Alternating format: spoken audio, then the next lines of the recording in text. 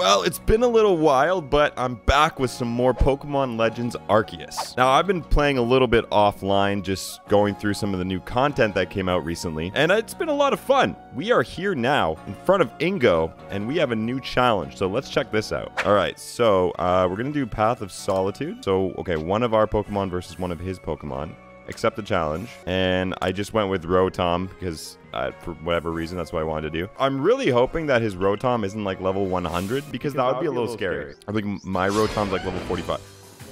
Oh, it's his Garchomp, level 70. Oh shit. Oh, okay, so that just one-shot my Rotom. Oh, I'm gonna go ahead and hit no here. Your battle was not bad at all. Please walk the Path of Solitude again. Dude, what the hell? Level 70 Garchomp? Okay, hold on. Okay, now that I know what we're dealing with here, which of these Pokemon could take down a level 70 Garchomp? Are you kidding me? Maybe Blissey? I just want to give my Blissey like a fairy type move or something.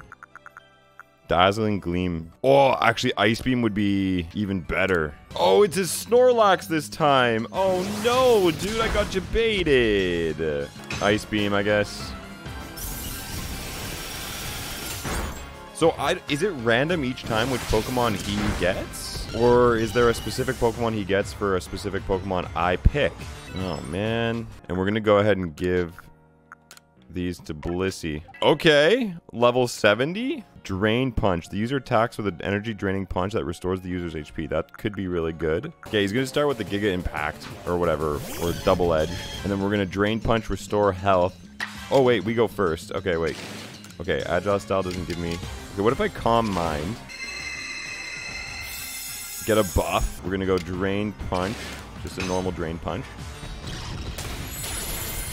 Nice damn, nice damn. And that should heal. Okay, that's good, that's good. He's going to Double Edge again. Holy shit, that damage. Strong Style. Drain Punch should finish him off. Let's go! Most Splendid. Blissey had reached the final station on its Path of Solitude. I have added a mark signifying its victory to the page for Blissey in your Pokedex. Alright, great. Go Blissey. Allow me to present you with this prize for having completed the Path of Solitude. Oh! I knew you could do it. What a thrill to see your Pokemon best the Path of Solitude like that. Alright. Yeah, that's a cool little feature, sure. It seems to hold the power to transform mighty Palkia into its otherworldly form, if you can believe that. Listen, I want to battle mighty Palkia. I want to prove myself that when the Pearl clan worshipped mighty Palkia, thinking it was almighty Sinnoh, our belief, at least, was real. Please help me do this. Use the lustrous globe to transform mighty Palkia and bring it alone to battle me. Whoa. What is this? Defeat Irida in battle with only an origin form Palkia on your team. Okay. And you. Okay, so how do I use origin form Palkia? Use the lustrous globe to transform mighty Palkia. Oh, use the lustrous globe. Okay, wait. Where's that? When used on Palkia, this large glowing orb wells with power and allows the Pokemon to change form. What? What is this? Palkia transformed? What? What? It looks different. I want to know mighty Palkia's power firsthand, the power that brought space itself into being. To step forward into this great wide world takes bravery and determination. Okay. She's got a Glaceon. I feel like I'm going to destroy her. Palkia's like level 81. Dude, look at this thing. This looks so cool. Earth power and get rid of the Flareon. This should take care of that. Level 34. Let's Spatial Rend the Glaceon. Wait, that was a crit? Okay, I'm getting actually rolled here. What type even is Palkia? Water Dragon, right? Oh, dude, come on. Alright, Aqua Tail kills. Oh, crit. Thanks. Oh, the Espeon's also only level 34. But it does a shit ton of damage somehow, man. The damage calculations in this game still confuse the hell out of me. Alright. Well, that was cool. The sheer power of mighty Palkia. It's as unfathomably vast as space itself. I'm in awe before it. That was incredible. Must have been the Pearl Clan's almighty Sinnoh. Oh. Who's that? Sept? Who the hell is Sept? Looks like the Pearl Clan's leader can really hold her own in battle too. Did you hear that? The people of the Diamond Clan praised our almighty Sinnoh. They praised mighty Palkia. I want to take the spirit of respecting and cherishing one another and spread it throughout vast Sui, and I'll do it through battling.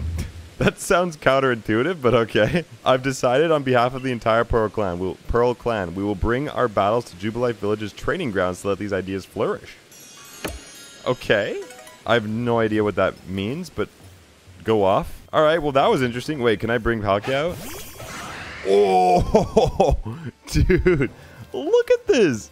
He's so big. Wait, he doesn't have any arms. I just noticed. Look at that. No arms. Kind of has like a horse body. Like a minotaur. Oh, well, anyway, I guess that's origin form Palkia. You know, time changes a lot of things, but the sea stays the same. The Celestica people must have looked out at this exact same view long ago. Damn, bro, that's fucking deep. We've got a favor to ask, Brando.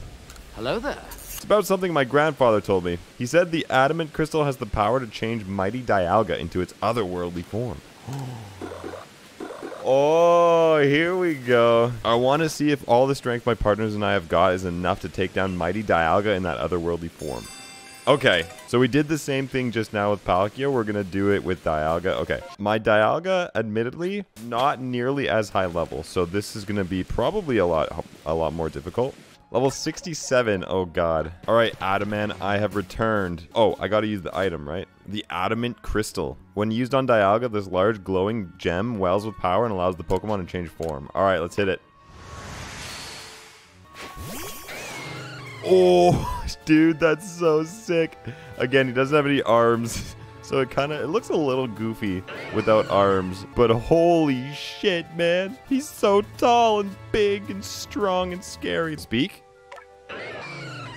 Nice. Mighty Dialga gave us all the gift of time, and I want to see its real power in battle. I have a feeling this isn't going to go nearly as well. Mighty Dialga, let me stand before you as leader of the Diamond Clan to find out in battle what I'm really made of.